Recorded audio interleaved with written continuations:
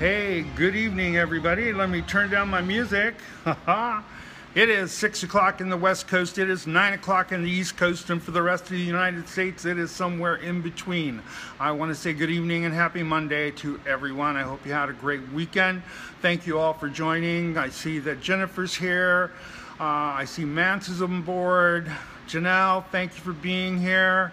Thank you for everybody for joining me this evening. I'm coming on a little early because my best friend Roger is here and he needs an emergency haircut. So we just finished up 2 days of training, and I promised Jennifer that I would log on tonight and address some subject matter. So hey, Veronica, how are you? Welcome to everybody. And so we just finished up 2 days of our performance engagement training. It's been a wonderful training. We've had a great time, very exciting, lots of fun things going on.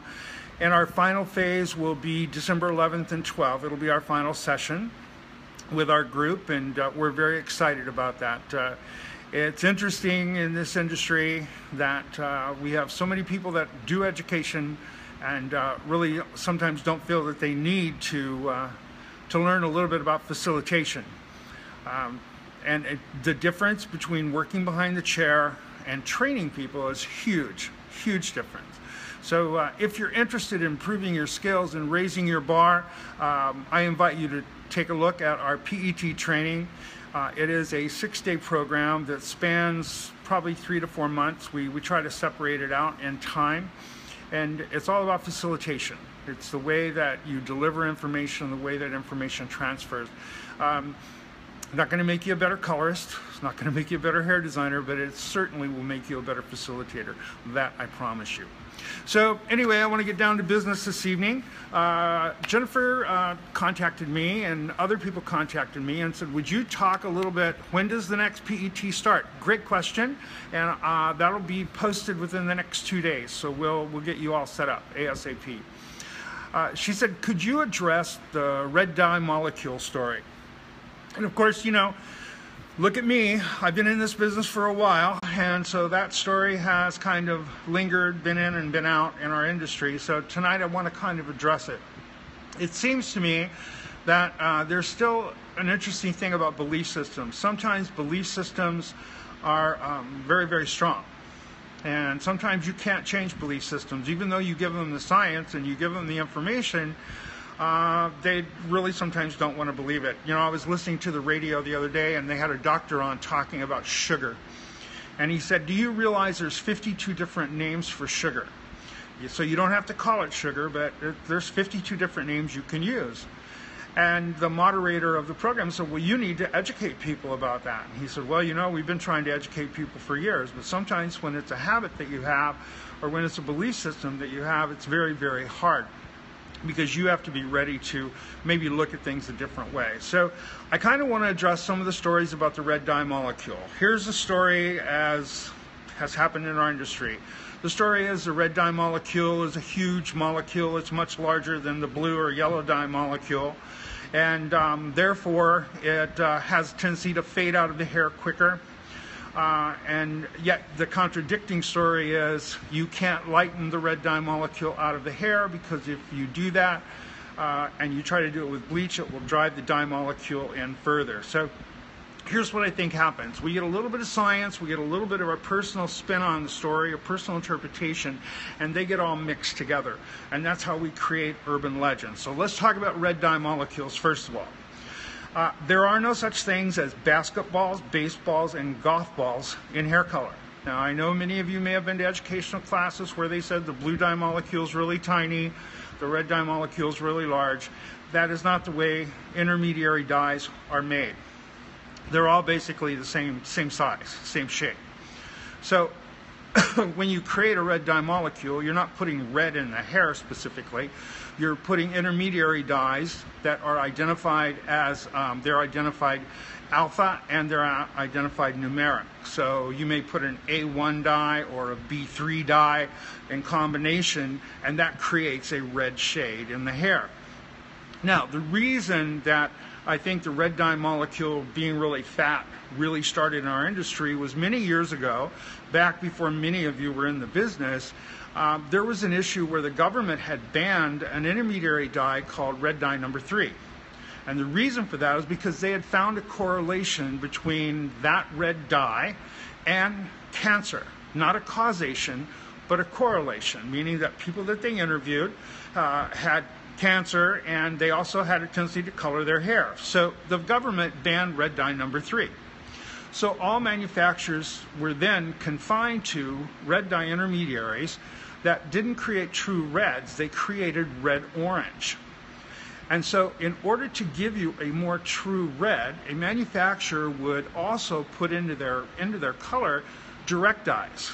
They would load them up with direct dyes that would pull the color more to a rich red shade, and it would give you the result you're looking for. That's where the word dye load came from. You know, if you're wondering, where did that term come from? It came from loading up permanent hair color with direct dyes. And that color system was identified or called the binary color system, meaning that the small oxidation dyes would bond together inside the hair strand. They would form a netting, if you will, around the large red dye molecules and hold them in the hair. The problem was that eventually those red shades would fade. And when those red shades faded, they faded to the actual red-orange, which was the color of the intermediary dyes that you were putting in the hair. So that's where that whole thing about large red dye molecule came from, I think. But it's funny to me that in 2016, today, that story still exists, because today most manufacturers use oxidative dyes, 100% oxidative dyes. And so those are smaller dyes, smaller intermediaries. They're carried deeper into the hair strand, and they're longer lasting. There are many of you in this industry that are using red color in your brand, and you love the red color, and it does not fade like they used to. And the reason it doesn't fade is because of the dye intermediaries that they're using and the reduction in ammonia in the hair color. So we have lower ammonia, we still have alkalinity, we have lower ammonia, we have smaller dye molecules or dye intermediaries, which are causing those reds to have more longevity, to stay brighter and last longer. So here's the thing that I would urge you to consider, is that sometimes we get caught up in these stories that are not wrong, they're just skewed. Here's why I think they said, well, you can't lighten the red out of the hair, you have to neutralize it first, because if you try to lighten it out, you'll drive it further in the hair strand. And I think that doesn't have anything to do with permanent hair color. I think that has to do with natural red hair. As you all know, clients or people who have a higher ratio of pheomelanin in their hair, which is the red-orange melanin, and a lower proportion of eumelanin, which is the brown-violet pigment in their hair, those people who have higher ratios of pheomelanin in their hair, it's very hard to get them light. Now, natural redheads, in many cases, have a lot of pheomelanin in their body. They have a lot of pigmentation. So to get them to a blonde sometimes can be very challenging. And even if you can get them to a blonde, you'll notice that in about 2 weeks after you've done that, if they have a high amount of pheomelanin in their hair, the hair starts to get brassy again. And you go, how is that possible? Here's how that's possible. Remember this, pheomelanin, even when you lighten the hair, pheomelanin will have a tendency to actually reform or reconnect inside the hair strand, and that brassy tone will come back. So, I'm sorry, but not everybody can be a blonde. And definitely not everybody can be a platinum blonde. So, when we talk about, color, we sometimes get mixed up with what natural pigment causes and what artificial pigment causes. Now, as far as driving the dye molecules further in the hair, I'm a visual person, I'm sure you are too, so I'm going to flip the camera around. I kept my slides up because I want to show you what happens when we color hair. So let me tap twice. And what you're looking at right there on the screen right now is temporary hair color.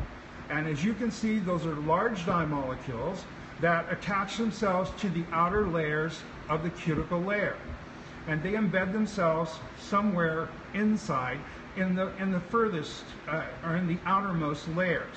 Remember, direct dyes do not go deep into the cuticle layer. They're just on the outermost layers. Most hair strands have anywhere from 7 to 10 layers of cuticle, and so they're in that like first 3 to 4 layers of cuticle. So when I try to lighten a direct dye out of the hair, you know, what happens is, remember, they not only embed themselves, but they also stain the cuticle. And the cuticle is translucent. It's sort of like if you were to go to the supermarket and go to the butcher shop section, and you would look through those plastics where you can kind of see through them, but you can't see through them. That's kind of what the cuticle layer looks like. So those are embedded in the cuticle. When we try to lighten those direct dyes out of the hair, we do lighten them out of the hair fiber, but remember, they're staining the cuticle as well. And so sometimes you'll still have a shadow left in that hair after you've tried to lighten it. That is not driving the dye in further, because it's impossible to do that. Those dye molecules are very, very large. But what it is that's that shadow of that staining that's still in the hair. So let's take a look at a demi-permanent hair color. Now, you can see there's a small gray molecules, and then you see the red molecules. The small gray molecules are what we call the oxidative dyes. They're colorless until they bind together and create a visual result. The large ones are staining molecules. So in many demi-permanent colors, we have a combination of direct dyes and of indirect dyes. And so that's how demi-permanent colors work. Demi-permanent colors work in and around the cuticle, deeper in the cuticle layer, because they do have oxidative dyes in them as well. But that is how they work, okay? Demi-permanent hair colors. Now let's take a look at permanent hair color. Permanent hair color, as you can see, those are total oxidation dyes. They penetrate deep into the cortex. That's where color is formed, in the cortex, and it's also formed in the innermost layers of the cuticle. So when we color a hair strand, we're not just coloring hair in the cortex, we are also coloring hair in the cuticle layer as well. So that's important to remember, because here's what happens. Another urban legend. People use a clarifying shampoo on someone that they freshly colored, and the hair is lighter after the shampoo. And they say, oh my God, clarifying shampoo lightened the hair. That's not true. Here's what happened. Remember, clarifying shampoos have chelating agents in them, and those chelating agents are designed to harness materials that are loose, residuals that are loose in and around the cuticle, and remove them from the hair. So what you're actually removing is the residual dyes that haven't successfully bonded together. That's right, EDTA is the ingredient that is causing that to happen. So I just want you to be aware of what the colors do to the hair. It is a chelator. EDTA is a chelator. Now I want you to take a look at these hair strands. Up there on the left-hand side, that's what a healthy hair looks like. Now you notice that it is not smooth. That you can see the cuticle imbrications. And remember, the cuticle layer is semi-permeable. That means it has small microscopic holes in it, but they're not big enough to drive a direct dye through. That picture in the very center, that is what it looks like when we rip off the cuticle layer of the hair strand. What you now see is an exposed cortex. I'm sorry, there is no way that that hair will hold color. No matter what you use, it's not going to hold color for a long time because you have no cuticle layer left in the hair. In the upper right-hand corner, you can see that's a swollen cuticle, very damaged. You can see the other two pictures as well. And that one at the very bottom right, that is what split ends look like under a scanning electron microscope. So it gives you an idea of what we're working on. This is why many products that we use are harsh and caustic, but yet we feel the hair and the hair feels really good. And the reason for that is because we don't have a scope where we can see what's happening to that hair. So we're going simply by our visual, by our naked eye, and the feel in our hands. So if I'm a product manufacturer and I put enough emollients or conditioning agents in that caustic product, I can mask what that product is really doing to the hair. Here's one more slide I want to share with you before I go tonight. The upper left-hand corner is what a healthy hair strand looks like. You can see that. I want you to look at the one directly below that. Those are called cortical fibers. You know how you go to the class in science and they draw out that ladder with the salt bonds and the hydrogen bonds and the disulfide bonds, and we all look at the inside of the hair like a ladder? That's not what it looks like at all. It actually looks like telephone cables that are all wrapped together. So when you think about disulfide bonds, they're all intermixed in that area, and salt bonds are all intermixed, and so are hydrogen bonds. They are all mixed together. So when we damage the cortex of the hair, we are damaging the structure of the hair. Now, upper right-hand corner, that is what it looks like when you lose cuticle. You can see that under the scanning electron microscope, that the cuticle has holes in it. That's what peroxide does to the cuticle. High volumes of peroxide will actually drive holes into the cuticle layer. That's why people think they get better penetration by high volumes of developer. They do, because they're punching holes in the cuticle, but it's not long lasting. You can see where all that cuticle has slipped, and so that means that we're probably going to have what are called, now I'm going to just say this, I'm not going to spell it for you, intermicellary vacuoles. Let me say that one more time. Intermicellary vacuoles are holes that are in the cuticle layer. That is why it's important. You can do a lot of good with protein, but can't replace lost cuticle. Thank you, Jennifer. Yes, and so that is why it's important to incorporate treatments into everything we do when we color hair.